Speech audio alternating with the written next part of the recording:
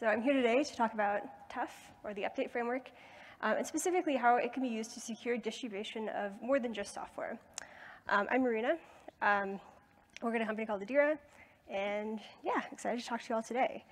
Here's a little bit more about me. I do a lot of work as an open source maintainer, as well as a member of the CNCF community as part of the technical advisory group for security.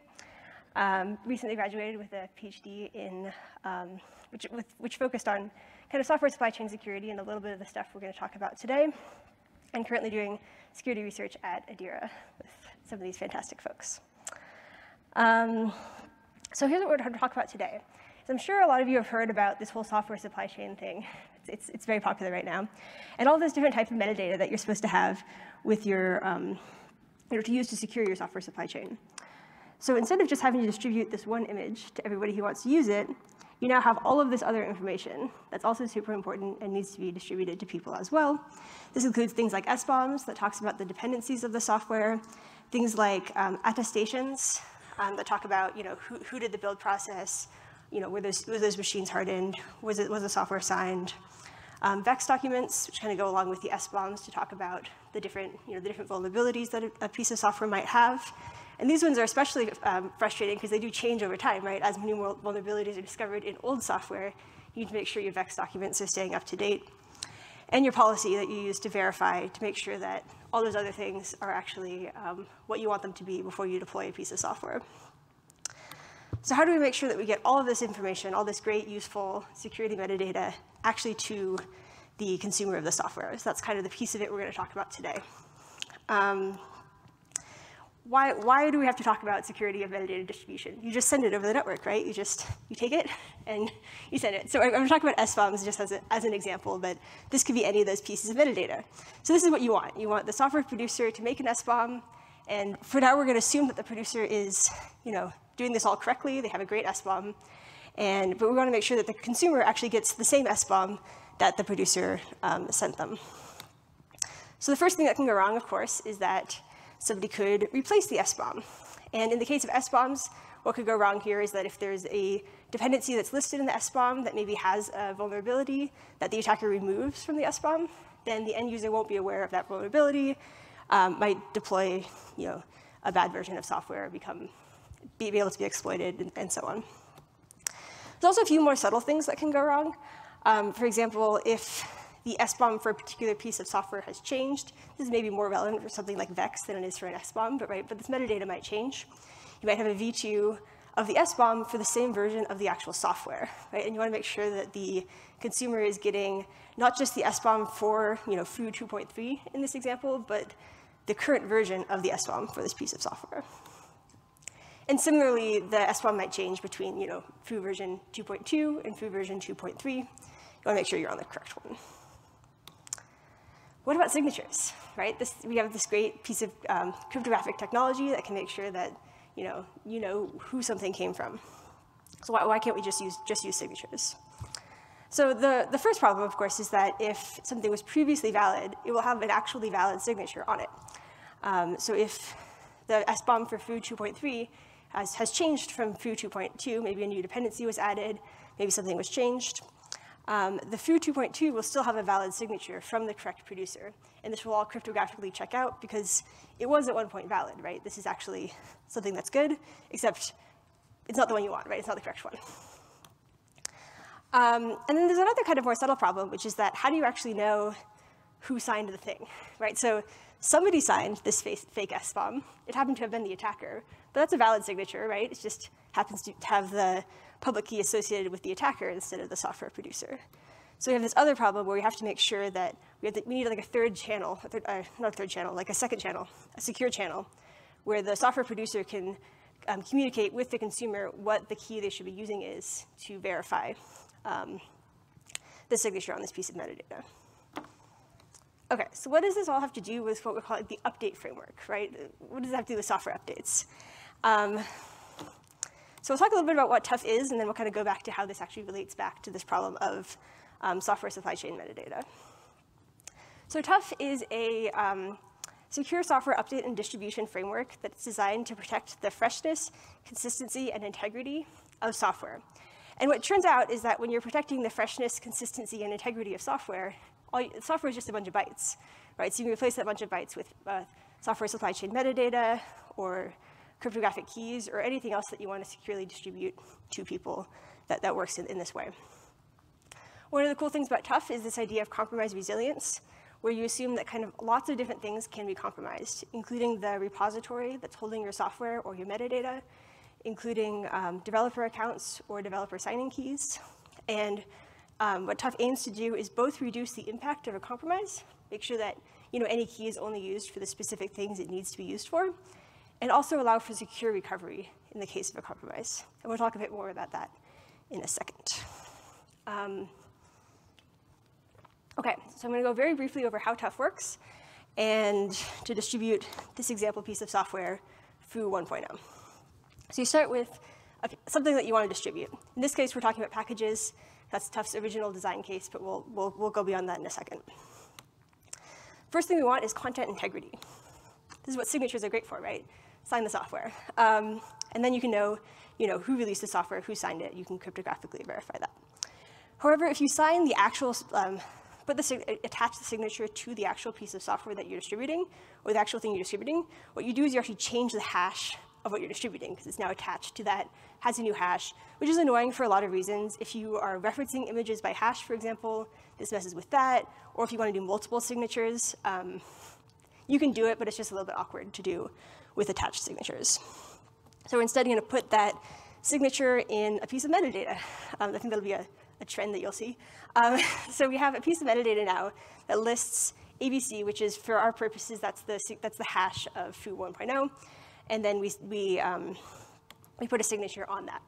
And so that now we have some integrity of this. We still have the same problem we had a minute ago, right? Though, how do we know that A is the key that's trusted to sign foo? And so we add this idea of delegation in TUF, where you can go, so this targets.json will list the public key that's trusted to sign foo. And of course, you still have another problem with it, which even if targets.json is signed, you need to know where that key comes from. You could keep going forever. We're going to end here at root. Root is our root of trust. This is the place where we determine the first set of trusted keys for everything. And because root is our root of trust, you want to make sure that it's actually going to be secure. And so there's also this concept in TUF of multi-signature trust, which is not just for root, but is especially important for root, where you can have a threshold of signatures. So say 3 out of 5 of these trusted signatures have to have signed this. So even if 2 keys were compromised, it's still not enough to replace all these delegations from root. And of course, and these root keys, because they're the root of trust for the whole system, these are the ones that you want to be most careful with. Use things like hardware keys and other things like that.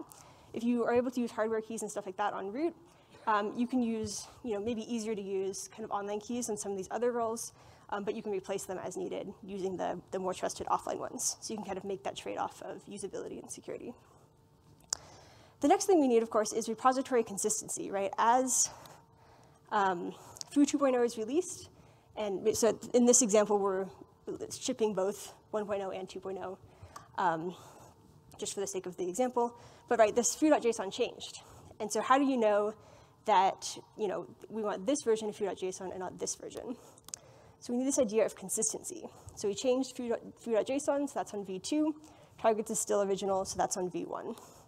And then we introduced what's called a snapshot that lists those different version numbers of the different metadata files. And you'll note, by the way, that we don't actually list the version numbers of foo, but because the hash of foo is included in foo.json, this actually gives us the current versions of all the artifacts as well. And of course, we need to know where that is signed from as well. So let's put another delegation in from root.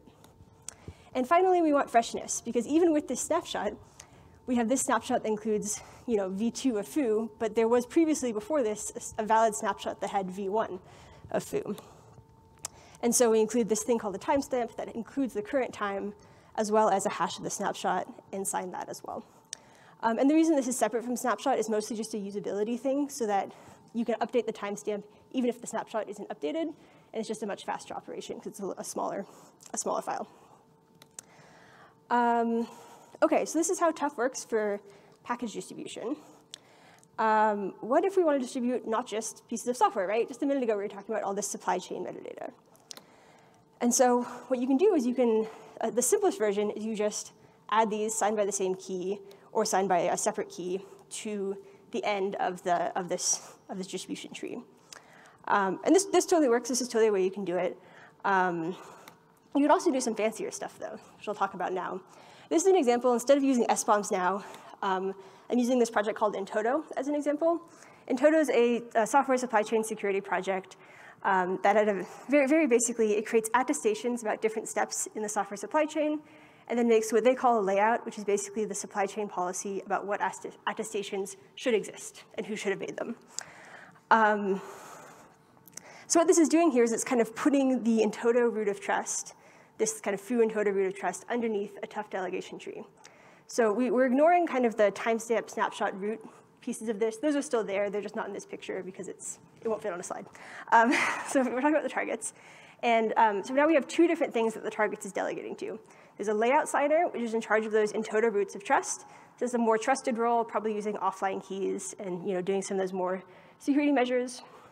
And this defines those Intoto roots of trust and the software supply chain policy, what you call a layout in Intoto.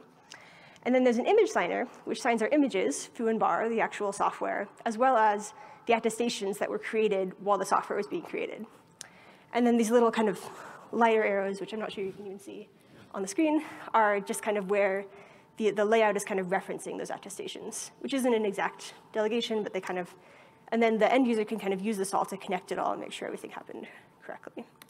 And what's cool about this is not only do you get those TUF properties of timeliness and integrity for all of the metadata, the Intoto metadata, the images themselves, you can also connect the metadata to the images because you're distributing it all kind of together in one system. So if the metadata versions change and all of that, it's all kind of contained in the same system.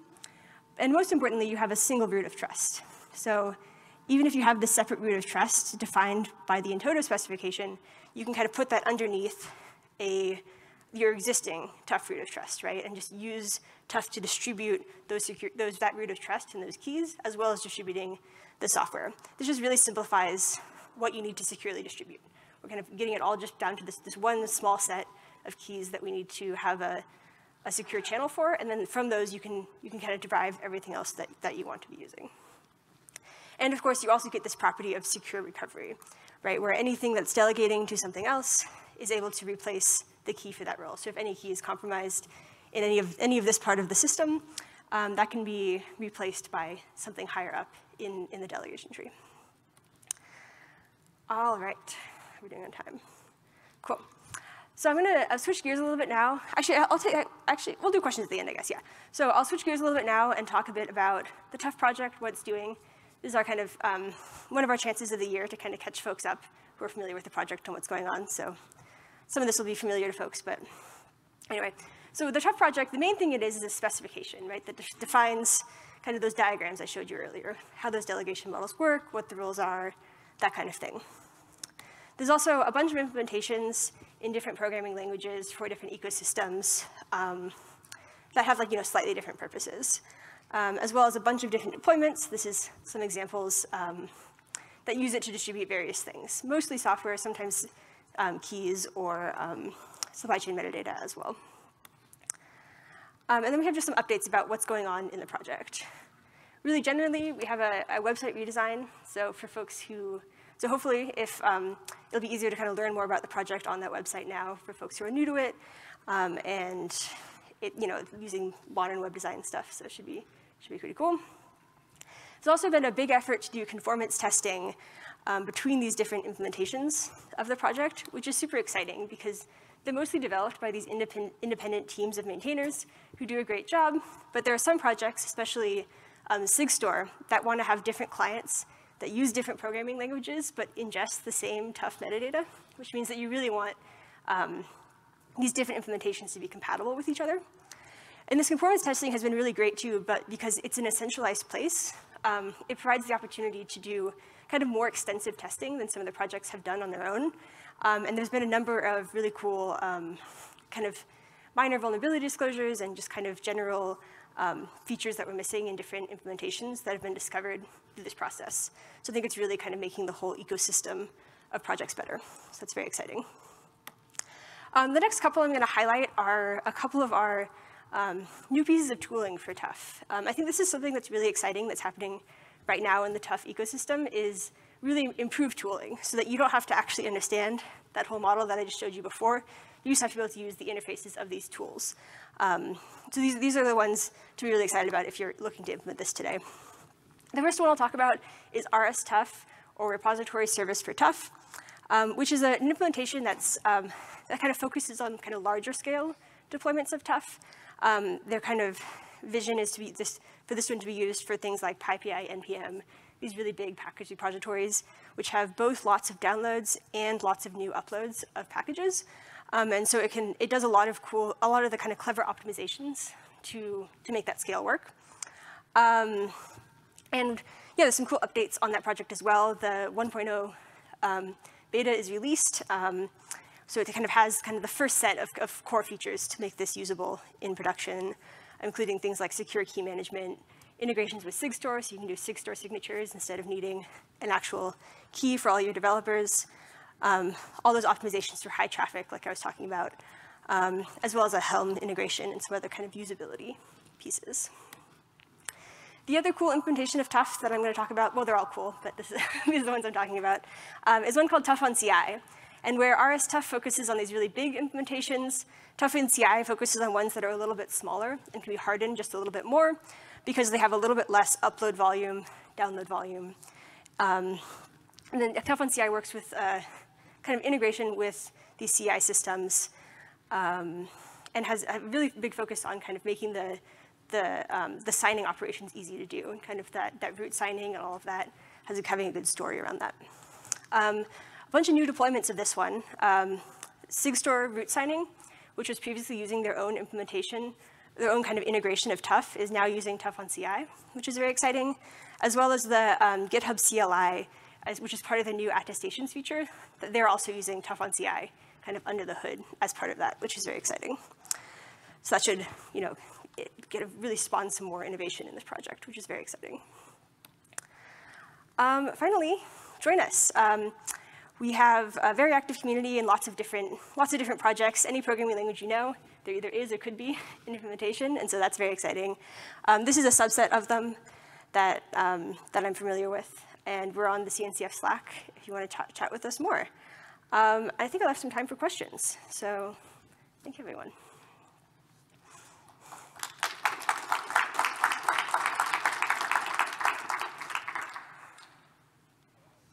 Go for it. I think there's mics on the sides, so for the recording, if folks don't mind doing that. Yeah, it's just there. I think they're on.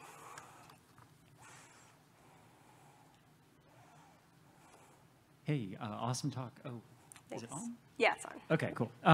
Yeah, I was curious. I'm still learning TUF, but based on what you were showing with like the root of trust, I was wondering, is there something baked into TUF that looks like certificate transparency? So, for example, if a root of trust ever gets compromised, or maybe even some of the leafs within that root of trust are compromised, that there's some type of detection, or you can go and rotate those keys based on that observability?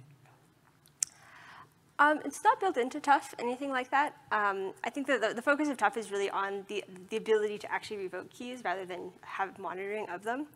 That being said, I think that because there's just the only things you would really need to monitor to maintain this consistency would be the root of trust, right, and any key changes there, or maybe the snapshot, right, which really shows how the versions are changing over time.